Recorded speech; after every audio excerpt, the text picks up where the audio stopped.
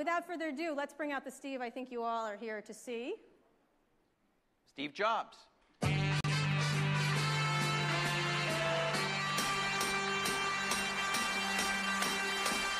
was alone, I took a ride, I didn't know what I would find. Just this week, you surpassed Microsoft in market valuation, and we thought you might have a thought or two about that.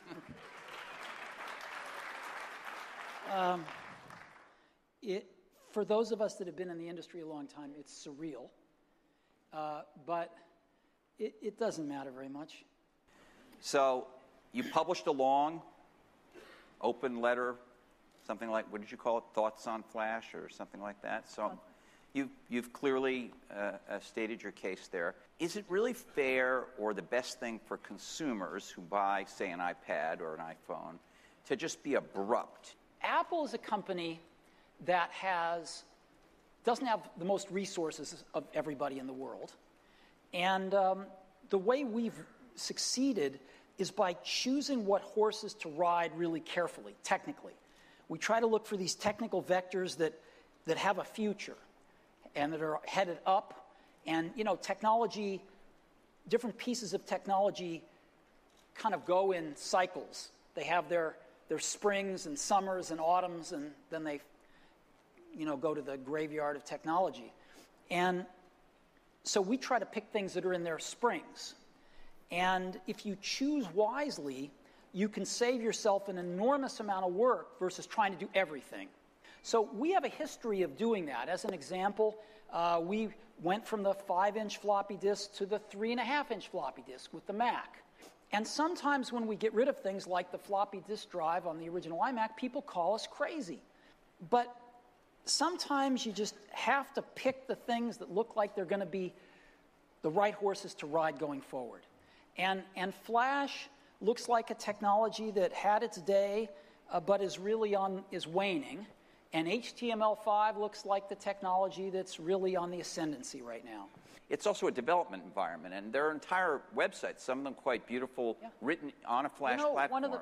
An even more popular development environment was HyperCard, and we were okay to axe that. It wasn't more popular than Flash, was it? Oh, in its day, sure it was. On your platform, right? No. HyperCard was huge in its day because it was accessible to anybody. Right. We didn't start off to have a war with Flash or anything else. We just made a technical decision that we weren't going to put the energy into getting Flash on our platform.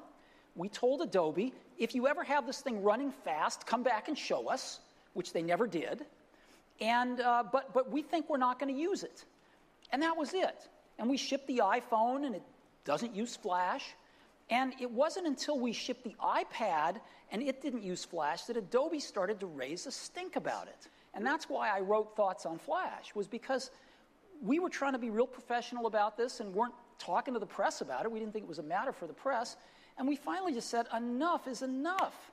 We're tired of these guys trashing us in the press over this. What if the market says, hey, you know, it's important enough to us to be able to run not just these videos, but whole websites? What if people say, you know, the iPad is crippled in this respect? Well, I'd say two things. Number one, things are packages of emphasis. Some things are emphasized in a product, some things are not done as well in a product, some things are chosen not to be done at all in a product. And so different people make different choices. And if the market tells us we're making the wrong choices, we listen to the market. We're just people running this company.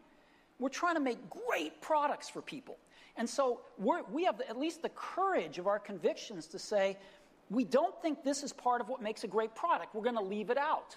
That's what a lot of customers pay us to do, is to try to make the best products we can. And if we succeed, they'll buy them. And if we don't, they won't. And it'll all work itself out. So far, I'd have to say that people seem to be liking iPads. You know?